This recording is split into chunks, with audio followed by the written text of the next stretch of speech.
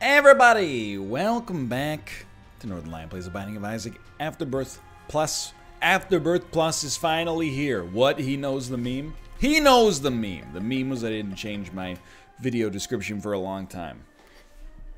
So even years after Afterbirth Plus's release, it said Afterbirth Plus is finally here. P230 FAJB. There's a modest degree of spice, but the spice coefficient is somewhat low. We have great stats from a DPS standpoint, adequate HP. Starting with 5 bombs is amazing. Remote detonator, I could take it or leave it, but 5 bombs is awesome. Okay, hold on. You gotta use your noggin here, okay? There's no reason not to take remote detonator. Like, in my head, I think I thought if I let go of it, I would lose the bombs. Obviously, oh my god. We win! Okay, I mean, not necessarily, but it's a very, very, very strong start. To the extent that I even said no to HP, and Magic Finger is also not very good, but 2020 is. My lord. Okay, incredible. Amazing. So this is a solid start, obviously. And by solid, I mean, essentially, both our offense and defense are completely sorted for us immediately. A loss, and I'm inviting this evil into my life just to keep things interesting, but a loss is essentially unfathomable as of this present moment. Really, I mean, the most fragile moments for any run, it's like a flight, you know? Takeoff and landing. Takeoff is pretty much set. Landing, you never know. Sometimes the Zane coefficient gets a little high. It messes with things, but it is tough to imagine this one going south. No doubt about that. It's one of the rare times a golden key is not worth a single bomb. You know what is, though? A bomb is worth a bomb. As long as you got a little time to spare. Nothing else, though. Let's head down to the next floor. As mentioned, I'm doing well. Thank you for asking. Not much is new. I've got little, I mean, I've had this for a couple of days. I know I've been mentioning that things have been going well during self-isolation, and it's true. Like, I'm, mental health-wise, I'm still pretty jazzed. Turns out that, like, self-isolation, well, I mean, it's not really self-isolation because I'm here with Kate, but, you know, like, one household isolation, is probably a mental health debuff, but, like, getting the news that you're going to be a parent is, like, it's like when you enter a golden age in civilization, and then, like, somebody steals a great artist or something like that. You're like, ah, whatever. I know enough about Civ that I could at least make a metaphor. I don't know if it was coherent, but an attempt was made nonetheless. But I'm starting to get, I wouldn't call it stir-crazy, but a little bit like, you know, I could use a little outdoor time, I'll admit. But I think you just gotta try new things. Like yesterday, you know, one of the things that's interesting about, I don't know if this is true for, I assume every pregnancy is different, but, so I don't know if this is a universal experience, but my wife, even though she's 13 weeks pregnant, morning sickness usually starts to taper off around now, apparently. I'm an expert now because I've read the books. Basically a doctor, in case anybody's looking for advice. But she's still got it, like, pretty bad. So usually around, like, late afternoon, I'll ask her, I'm like, hey, what are you feeling for dinner? You know, I know your sense of taste and sense of smell is really particular right now. There's usually a pretty narrow window. So yesterday she was like, I want, like, Japanese curry. And I was like, that's not a problem. We keep curry stuff, like, you know, around. And I know how to cook it, obviously. It's not very complicated if you use, like, a curry seasoning pack, which we do because, you know, I'm not running a restaurant. Some foods, like, that's resin. But I'll tell you, I remember I read once that Mario Batali, you know, he's an Iron Chef. His little chef hack secret was that he uses bouillon cubes. I'll tell you, there's a lot of elitism on the internet. Don't take this the wrong way, Babish. I think it comes from really, really good food YouTubers who make everything from scratch. We even, like, Kate was losing her mind, as we mentioned on stream once, that we eat kimchi fairly frequently because we eat it with, like, all of our Korean meals.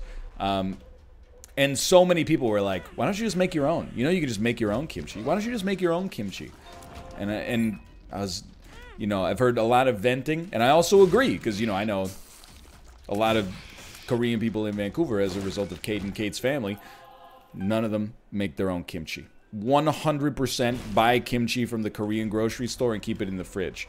Meanwhile, people online are like, it's pretty simple. Like, all you do is you get some cabbage and some, they always say gochujang, which is funny because it's gochujang. But anyway, or you just a little bit of red wine vinegar and cabbage. And I'm like, that's not the same. Anyway, she was like, I want some Japanese curry. And I was like, all right, I can make that. So I made it. After I made it, she was like, it's not your fault, but what sounded delicious to me at 6 p.m., now the idea of it, the mere whiff of the scent of this curry makes me want to throw up. So I think I'm just gonna, like, have a bunch of apples or something like that. And I'm like, okay. So, you know, I've had that happen a lot recently. I'm not frustrated with it at all, because, you know, I actually like to cook. People have suggested that maybe I'm learning to cook because I'm having a child. I learned to cook in university because it was more fun than going to class. You didn't hear that from me. So some of those skills are still locked in the brain. Just because I once ate a hard-shell taco with shredded cheese on it, microwaved, does not mean I don't appreciate a good gourmet meal. So I've cooked a lot of meals recently that my wife is like, I want this. And then after I cook it, she's like, it smells like garbage. It's the hormones' fault. It's not her fault. If anything, I feel bad for her because she would love to eat it, but instead is, you know, gated by Mother Nature. It's a cruel thing, pregnancy. Hard on me, too, in some ways that I can't think of right now. Actually, it's been relatively easy. Just doing more chores. Oh, come lighten up. What am I gonna... I can't shoulder any more of the burden. The science hasn't invented it yet. Anyway.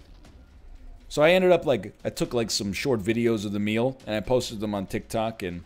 You know, that's how bored I am now. I'm like, maybe like some...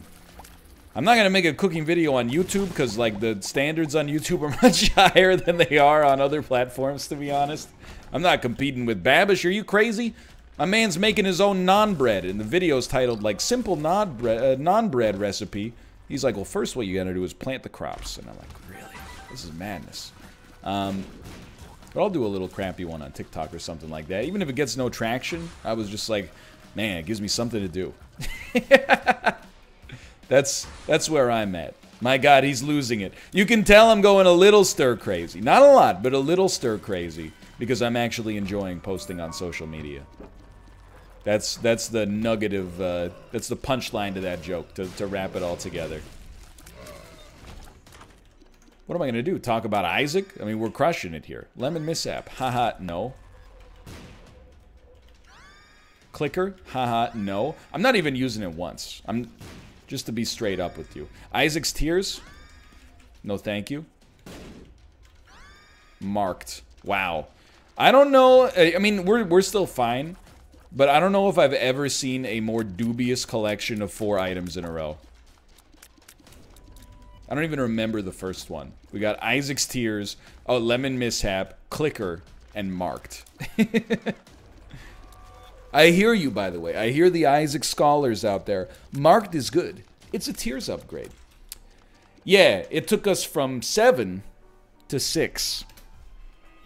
Not that meaningful of a change. Not that I mean, that's the best part of it, don't get me wrong, but not that meaningful of a change. And then on top of that, I've lost the ability to just rely on my cerebellum and my muscle memory and my all of my learned skills with in the Binding of Isaac, and now have to rely on constantly adjusting this crosshair. So I personally would rather have 16% slower rate of fire, but have all of the patterns locked into my brain actually provide me with some relevance. I mean, that was a pretty sick orbital dodge, though. You got to admit. Although tempted, not tempted enough. I think I'm better off having the bombs. Really, like, here's the thing. A bomb is going to do more for us than a fly will. Yikes. mean, not yikes. I shouldn't be yikesing. In this position, we do not yikes. From this position, I can relax. NL, was that a sneaky little LCD sound system reference? Yes, it was. What'd you think of their most recent album? Oh, you mean This Is Happening, which came out in 2010? The most recent LCD sound system album I'm familiar with? Loved it. Thought it was, you know, one of my... I don't know what decade you'd put it in, honestly, but whatever decade you put it in, it's one of my favorites of that decade. Especially 2010 to 2020, or 2010 to 2019, because I only listened to like 4 albums that came out over that time period. But, oh, I mean, come on, like, Dance Yourself Clean, Drunk Girls. Wait, no, that's right. These are alright. Oh, Home? These are some truly classic songs on there. I Can Change. I will say... It's tough, but I think I gotta say Sound of Silver is still a better album. I think it's partly because it came out at like a more formative time in my life. You know, when I was like 18 versus when I was 21, I guess. But I mean, Sound of Silver, Someone Great is an amazing song. And of course, you know, All My Friends has gone on to become kind of like a classic. I was gonna say a modern classic, but I guess it is like, you know, 14 years old at this point. Anyway, sorry, I got lost in the sauce temporarily. I know a lot about the things, like the music that I know a lot about. It's just that people are like, hey, what do you think of Tyler, the Creator's new album? And I'm like, I listened to one song on YouTube in 2011, and I was like, this is pretty good, and then never listened to any of them ever again. So I couldn't, in good conscience, give you an answer. I've been thinking about streaming that Dua Lipa album, Future Nostalgia. It has been described as a slightly more than 30-minute slice of pure pop greatness. But I don't know. I'll have to run it by my manager first. Make sure it's worth my time. I don't know. I do know that one Dua Lipa song. I know. I've got new rules, I find them. I believe rule 1 is don't pick up the phone. He only calls you up when he's drunk and alone. 2, don't be his friend. You'll thank me when you wake up in his bed again. 3, you know, that 4, if you get with him, you ain't getting over him. Something like that. Look, I mean, considering my age and my musical tastes, I think to know 2.5 of Dua Lipa's 4 new rules is relatively impressive. I'm sure I got some of them wrong. I've maintained, look, I watched half of Dick Clark's New Year's Rockin' Eve when I still had a lot of optimism about 2020. We were so naive then, and I left impressed with merely 2 performances. I said this on January 1st, and I'll say it now. Only 2 performances on that show had any kind of electricity and life to them whatsoever. One of them was BTS, and I am not a K-pop fan, necessarily. I mean, I'm not a... I have listened to K-pop in the past, but, you know, I'm not like... I'm not a stan, let's put it that way. I left impressed. I was like, these boys have got a lot of talent, and they put on one heck of a performance. The other one was Dua Lipa. I was like, you know, this young lady... She's got a real talent for performing. That's a boomer's take on the current state of pop music. Everybody else, take them or leave them. But Dua Lipa and BTS, you can hang. That's the best I can do. Or the least I can do? I don't know. To be honest, I'm even more out of touch with pop culture, radio-wise at least, because the only time I would ever listen to the radio is when I was like, you know, driving or, you know, driving to the gym in particular. And even then, here's my flow chart for radio goes like this. I got 4 stations I actually listen to dialed into my radio. One of them I only use when I have to drive when a Canucks game is on. So, you know, that most of the time that's not an option, obviously. Because I'll level with you. I like listening to sports on the radio. I do. I prefer TV, obviously, but the radio is like it's second. Maybe not even a close second, but second nonetheless. I just want it to be known. It might appear like I'm making a mistake here. I'm actually choosing to take Burnt Penny. I don't think we need the HP. I'd rather have more bombs. I want this to be known. I am not doing this under duress. I am in control of my actions and thoughts. But then, I really, really do not like sports radio when it's not broadcasting a game. Like, I feel like it suffers from the same thing that, like, 24-hour news networks suffer from, which is, like, I don't have a problem with watching, like, the nightly news, and it's an hour long. You know, you learn what's happening in an hour, the most important stories, and the ones most applicable to your local community. But when you have to have 24 hours of news and it becomes kind of like the entertainment business, that's where I'm like, I feel like this is a little toxic. Not everyone might agree on that, but I do think that will be a popular opinion, to be honest. I think that I'm not going to take much heat for that. In fact, I would even go a step further. And keep in mind, I wouldn't say I was there for, like, the birth of 24-hour news networks, but, like, well, I'm coming from a place of bias, for sure, because, you know, it was the age that I grew up in. I really thought, like, it was, like, the early to mid-2000s where 24-hour news became, like, insanely popular. But ever since, you know, even when I was a teenager, I kind of got the vibe that, like, and I'm not one of those guys who's like the media are not real journalists. Not at all. I want to make that clear at the start so there's no risk of misinterpretation here.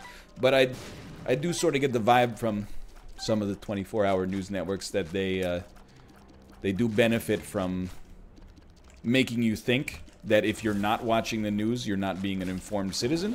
And I think it is important to be aware of what's happening in the world, but simultaneously, I think that for a certain type of people, they get addicted to, like, they feel compelled to watch the news because it almost feels productive, you know? Like, I'm trying to think about how to phrase this, and I've bounced across, like, so many different topics. I apologize for that, but, like, you know, in the same way, like, there are people who consume, like, endless amounts of motivational content, like, you know, they post on Instagram all the time, and I'm not hating on these people, especially because, you know, Dan and I run a podcast that is kind of motivational, to some extent at least, but, you know, they'll post all these comments, inspirational quotes, you know, hustle 24/7 stuff on Instagram, but they don't actually, like, do the stuff that they're talking about. Or they think, like, if I just read, like, one more book or listen to, like, one more podcast, that's going to give me the tools that I need to get there. You know? I feel like that's kind of, for a certain type of individual, a certain type of personality, that's how they feel about the news. They're like, it gives you the simulated feeling of being productive or, like, of being helpful, or at least, you know, hey, you know, at least I'm not watching trash TV. I'm watching the news. It's actually teaching me something. Whereas I'm like, I think you'd be much better off watching the news, like, once a day and then doing something that makes you happy for the rest of the time. But it's easy for me to say that. I'm not trying to besmirch those people. Regardless, where was I going with this? Again, I got no problem with the news. It's only like CBC, Vancouver. It's the nightly news. In today's news, you know, and they got like 60 minutes of content. When it's like, it's 4:13 p.m. Here's, you know, news on the wire with a unicyclist on a tightrope. And I'm like, are we still dealing with information, or are we exclusively in entertainment territory? Like, I want the driest news broadcast possible. I don't want to remember the anchor's name. Regardless, I completely forgot what I was talking about. I got lost in the sauce in a big way. Thank you for indulging me on that one. I'm just being straight up with you. Whatever. We dipped like Inception, like 8 dreams deep. We went on too many tangents. I got lost. I don't even know if I'm awake right now. I need Cobb to utilize his spinning top. That's right, I remember Leonardo DiCaprio's name from the movie Inception. It's a good movie. No, it's a great movie. I know there's Inception backlash. I still think, you know, here's the thing. You know why there's Inception backlash? Is because it's like the favored movie, or at least was for a long time, for my exact demographic. Guys with glasses who were born between like 1985 and 1995 and listen to LCD Sound System. That being said, if you're in that demographic, that movie owns. I love that, like, Chris Nolan, I know, is, oh, Nolan circle jerk, Nolan circle jerk. I really like Christopher Nolan for what he is. First off, I think, if you think that Christopher Nolan always makes movies that appear to be smart but are actually not, I really encourage you to watch Insomnia, starring Al Pacino and Robin Williams. It's a relatively melancholic, slow-paced thriller, for a lack of a better word. I think thriller is probably fair there. You know, nobody goes into outer space, nobody travels through time, nobody has, you know, lost all of their long-term memories. You know, you get the idea. That being said, I really like Christopher Nolan. Oh, sorry, I forgot to mention, Insomnia does have Batman in it, though.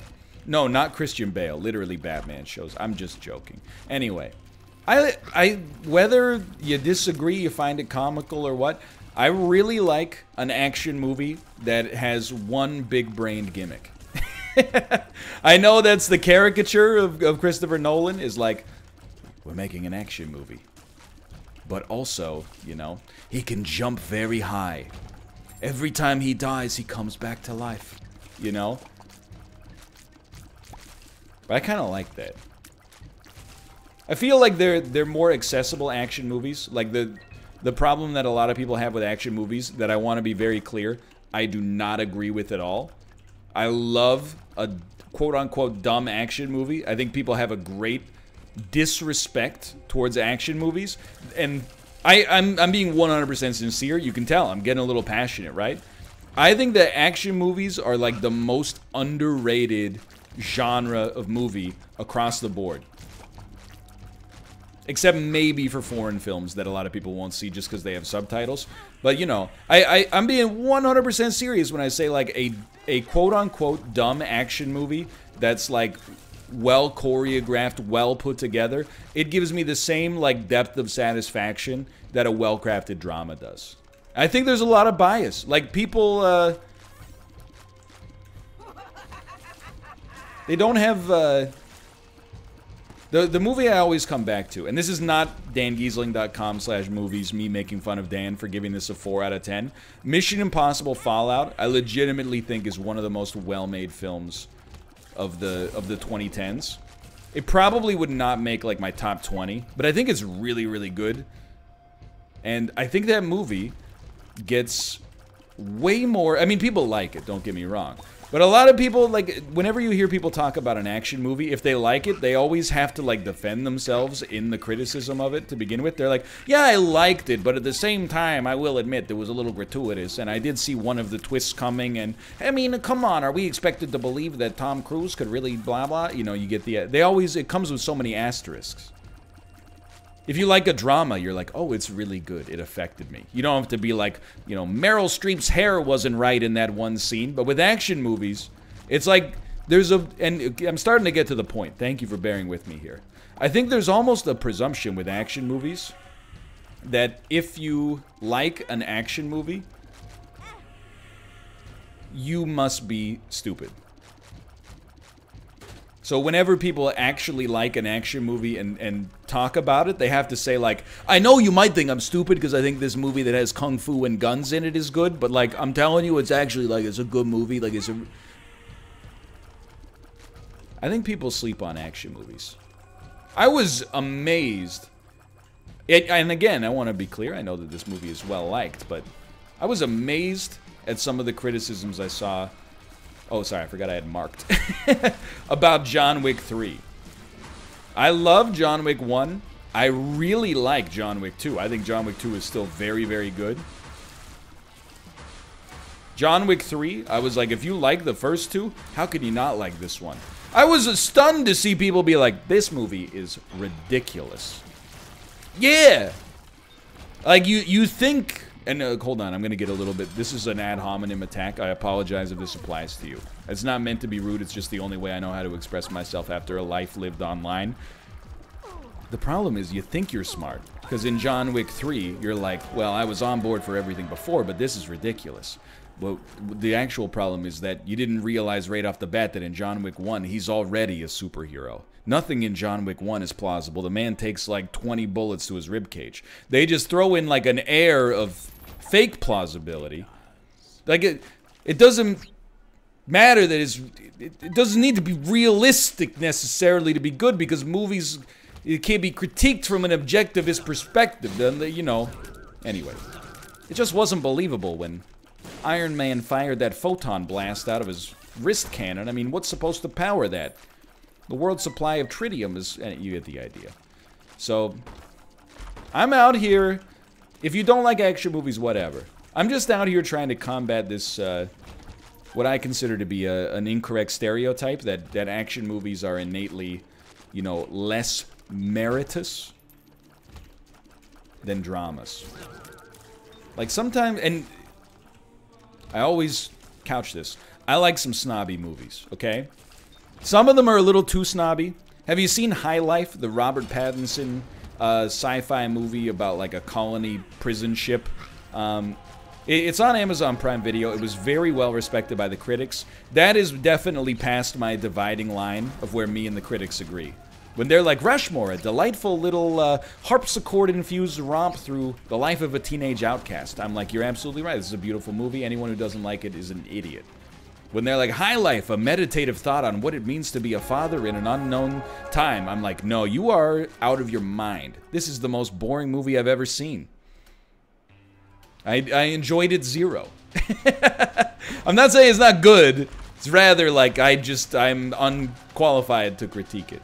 But so I want to be clear. I like movies oftentimes that are considered smart. I would consider myself probably snobbier than the average film goer. However, I am also amazed at people that are like, you know, I do think there's a certain element of like, the more fun a movie is, and the easier it is to enjoy, the worse it must be. If everybody can get to the meat of what makes this movie so entertaining and enjoyable, then, you know. Or like the idea that like some introspection and melancholy is like more rewarding in some way or more valid than like, you know, just being stoked you're seeing a really cool and well choreographed, you know, fight scene or, you know, chase scene or something like that. Anyway, I don't know, maybe that's not actually the case and I've just been preaching to the choir for the last 15 minutes. If that's the case, I apologize. What I would say is, you know, watch Mission Impossible Fallout. Watch the John Wick trilogy, soon to be quadrilogy, I think. Watch Crank 1 and Crank 2. I still believe Crank 1 and Crank 2 are the, like... I don't think they're the best action movies ever made. I think there's some of the action movies that got done the dirtiest, though. Every review I saw of Crank 1 and Crank 2 was like, this is just stupid. And I'm like, yeah. You know what else is stupid? That Monty Python sketch where the waiter goes, please sir, it is wafer thin. I mean, why would the dude continue to eat when he's so full? It doesn't make any sense. But you know what? It's a classic. Lots of stupid things are very, very great. In my opinion. In fact, some stupid things are like the most amazing things of all. Like deep-fried corn-based snacks. Nothing smart about those. Yeah, we put artificial cheese on a fried cornmeal. Why, I never. Doritos. Anyway. I feel like I've not gotten to a single point in this episode. I don't think I've made 1 point over the course of the last 30 minutes and 9 seconds. And you know what? I'm okay with that. Because I don't lose. This run was set from the get. And happy to keep it going here. Happy to keep it rolling. And I gotta admit, when an enemy stays in exactly the same place, marked is very, very good. I did miss my opportunity to say, oh, hi, marked. Get me out of here. Dude, we're putting together one heck of a run for now. Thanks for watching. I hope you guys have enjoyed it. If you did, click the like button. Helps out a great deal. Of course, subscribe if you want to see more in the future. Thanks for watching. I will see you next time, and I'll see you in the comments. See ya.